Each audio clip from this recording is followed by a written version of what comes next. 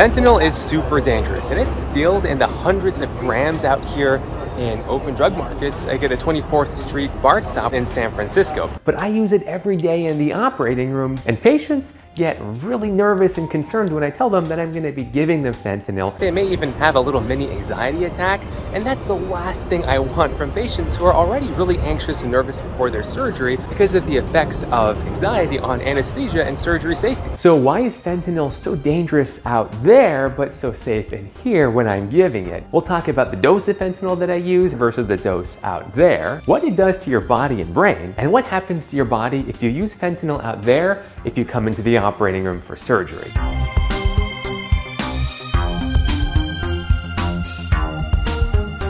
Fentanyl is a synthetic opioid, meaning that it's man-made because the original opium actually comes from the unripe seed from the poppy plant. We don't use that in medicine. Instead, we use fentanyl because it's a powerful analgesic. An analgesic is a painkiller, like ibuprofen or Tylenol. But opioid analgesics are very different than ibuprofens and Tylenols because of the effects that they have in your brain. They're very fat-soluble and they cross the blood-brain barrier, and their effect in your brain is to slow down your breathing. They can slow down your breathing all the way to the point that you stop breathing, and that's why Narcan or naloxone is so popular and effective as an antidote to fentanyl and opioid overdoses. Thousands of doses of naloxone or Narcan go out to the community in San Francisco, and that's because naloxone or Narcan is a reversal of opioids, including synthetic ones like fentanyl. So if somebody is overdosed from opioids like fentanyl, naloxone can help revive them and help them start to breathe again to prevent that overdose from leading to death. I'll use naloxone in the operating room rarely if the patient may have gotten too much opioid and they're not waking up on time after the surgery is over. But you have to be really careful giving naloxone in the operating room because these patients just had surgery. And if you take away the effect of the opioids in their body and their brain, they might wake up in excruciating pain. So if I ever do give naloxone in the operating room, it's in very, very small doses because I don't want the patients to wake up extremely angry and in pain. We have lots of other anesthesia medications like the white stuff that I'm holding here. The white stuff is propofol and it can totally stop your breathing like in the Michael Jackson case. But fentanyl is different because it does not affect the rest of your body's functioning the way that propofol and the anesthesia gases do, like the ones that come out of the ventilator behind me. So we use fentanyl at very high doses for surgeries like cardiac surgery when the rest of the brain and body can't tolerate general anesthesia medications like the gases or like high doses of propofol. But like I said, if you get high doses of fentanyl, you'll stop breathing. And that's why in anesthesia, we have so many airway tools and breathing tubes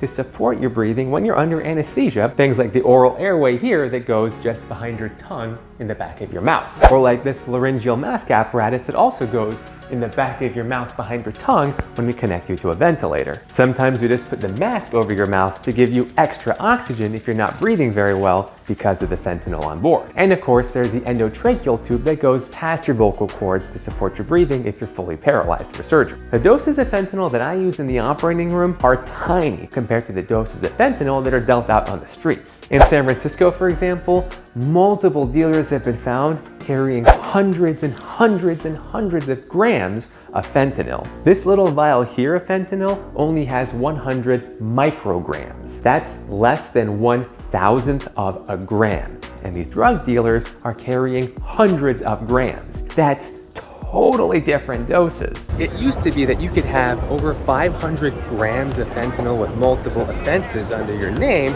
and still have relatively less severe consequences for that. Now, Brick Jenkins has made that 5 grams. But 5 grams of fentanyl, how does that compare to what I'm giving patients in the operating room?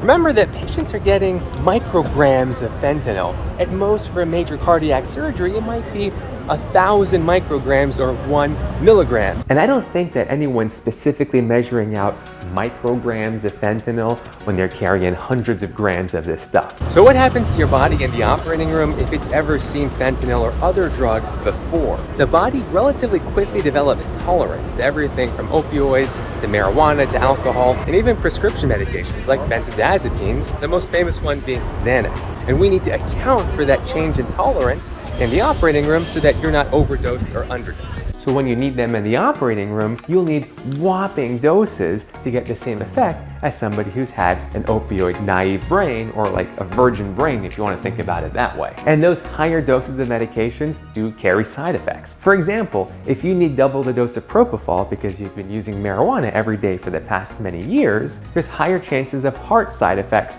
from those whopping high doses of propofol. And that's why techniques like nerve blocks, epidurals, and spinals are so powerful in patients who have very high tolerances to these general anesthesia medications. Because those nerve blocking techniques actually block the connection from your brain to where the surgery is happening. So no matter what your tolerance is to fentanyl or to propofol or to gas, if your brain isn't seeing the pain from the surgery because we've blocked the nerve connection, you may not need any of these opioid medications at all. I've done plenty of videos on nerve blocks and epidurals, so you can check those out as well. But don't forget that the drugs you use outside the operating room aren't the only things that impact your anesthesia requirements and your safety here in surgery. Your mental health plays a huge role in how much anesthesia you need, how much pain you're going to feel, how much nausea you might have, and the risk of other complications. More anxiety, for example, can wind up your brain and possibly increase your anesthesia requirements and make the pain you feel worse when you wake up from surgery. Your anxiety alone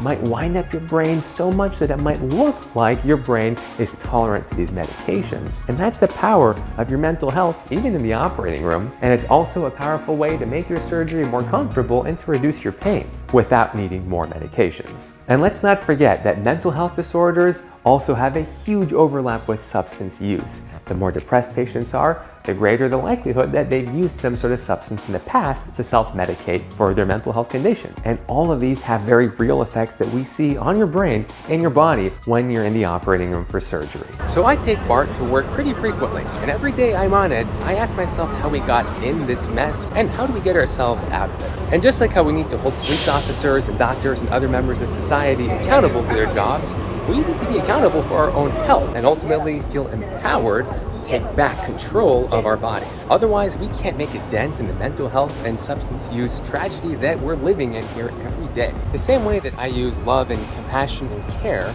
to help my patients in the most vulnerable and frightening moments of their lives before surgery is how we need to address this major tragedy and crisis around the opioid epidemic here in San Francisco and in other cities across the country. It's not meant to be harsh, it's meant to recognize the resources that we need to take back control of our health and our bodies, because you have more control over your body than you've probably ever been told.